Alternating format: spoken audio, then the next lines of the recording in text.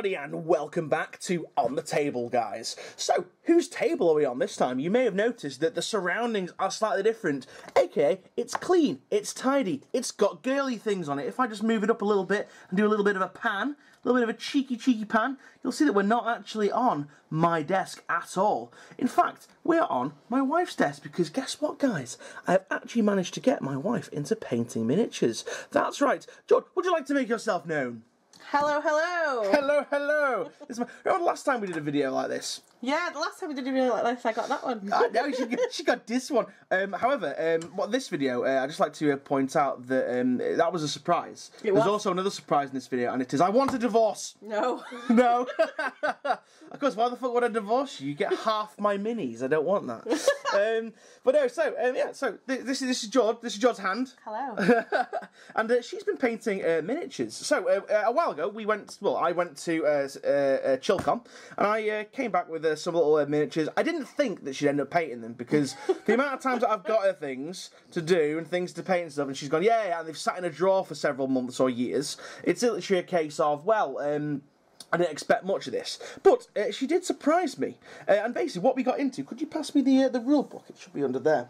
Yes. What we have been looking at and possibly thinking about getting into is the Burrows and Badgers game. It's a skirmish game by Michael Lovejoy, and it is an absolutely delightful game. It's got these anthropomorphic animals in it. It is they're all like proper hand sculpted. They're all really nice sculpts. And the thing that sculpts. The thing that really got me into it was the fact that, well, I'm not really saying into it. The thing that attracted me to the game was how characterful the sculpts actually were. Now, John, you've never painted a miniature before, have you? No. In regards to this, well, let's crack on. Let's pass us the first one here. This is the first miniature that Jord ever actually did. Here, this is a owl. It's a barn owl. I don't really know what else it is. It's just a barn owl with armour on. He doesn't have a name. He's just called Barn Owl. He just called the Barn Owl. But yeah, this is the first miniature that she ever painted. Like ever. Period. Nothing else. And I was really impressed. There was minimal coaching from me. Absolutely minimal coaching. And she got everything pretty much spot on. Even like the feet and stuff, which I wouldn't have known really what colour to do them. But all the feathers and stuff are really nice. And even like the eyes and stuff, which she was kind of worried about doing, she got them perfectly. But John, what was your experience? What was your first opinion, your first thoughts of painting a miniature? I found it more difficult than I thought I would. Things like the feathers, because I wanted to get a different variation of colours, because I'm quite technical in what do I want to do anything else. So I wanted to be the most amazing painter that I could possibly be in 5 seconds. Even better than me. Yeah, I will get there. It's not hard to get better than me, to be honest. I found difficulties with things like now I look back at them, I can see the gold isn't amazing. Here it doesn't fully reach the sides and things like that. I had trouble trying to get a really crisp gold. That was one of my biggest issues with it.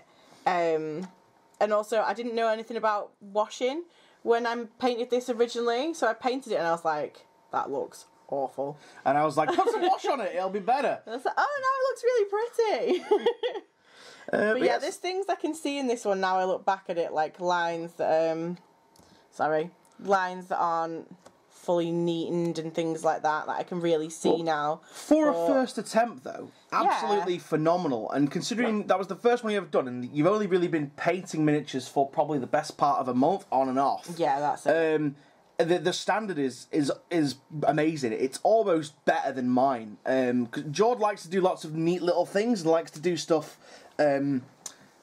How do you say, you like to do things fully, whereas I try to do a quick and easy paint scheme to get stuff out that look effective. Jord will go the whole hog and do the whistles and bells. But let's put the other owl to the side. What was the next one that you painted?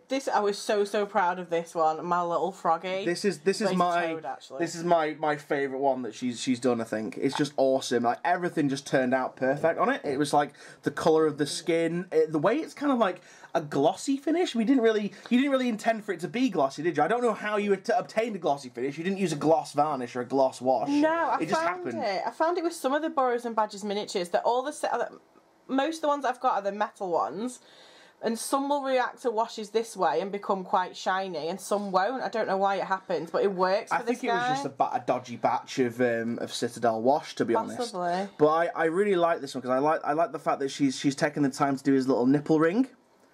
Look at his cheeky little frog nipple ring. Do frogs have nipples? No, they don't. I mean, it looks like he's got a nipple ring, but even all the little pouches and on the bandolier that he's got and the little ropes that tie it on. Luna, sorry, we've got a grunty piggy dog underneath us just wanting attention. But yeah, so that was your second attempt. Even the eyes, I was really impressed with the eyes because eyes are the things I hate doing. Eyes and edge highlighting I loathe, but she perfectly did the eyes on there. I was really chuffed with that. Eyes.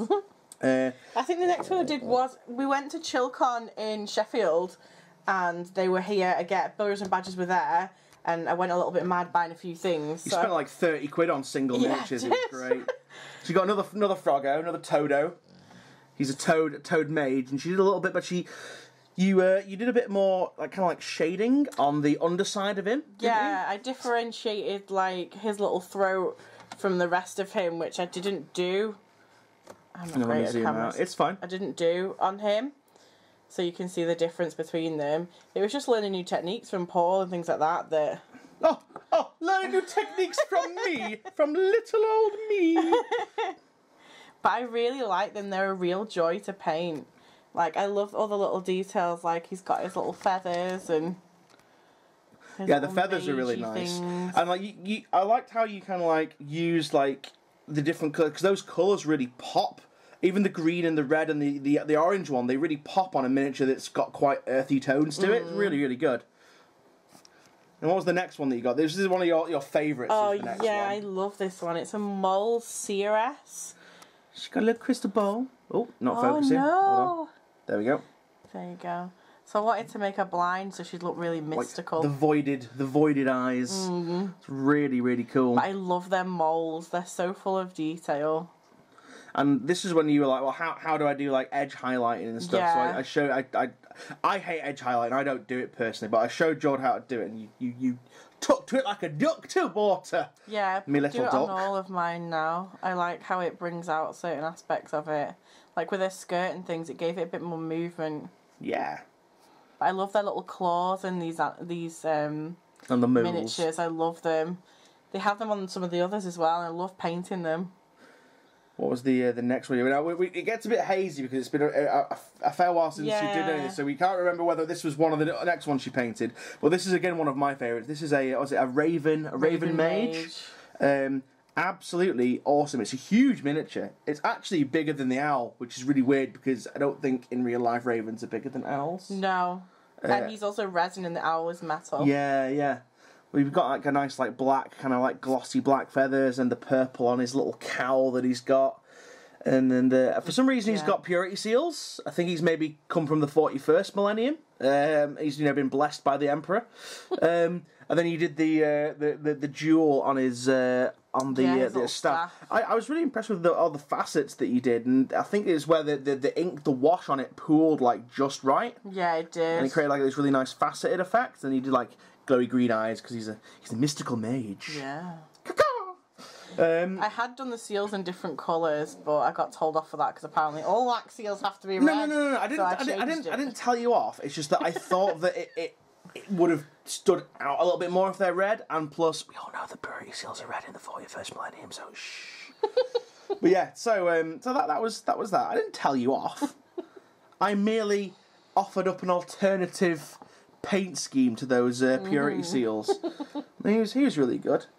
I really like that. And then there was the basing. I did show you how to do that more effective basing because on the owl, when she did the basing, you can kind of see the remnants of it on this.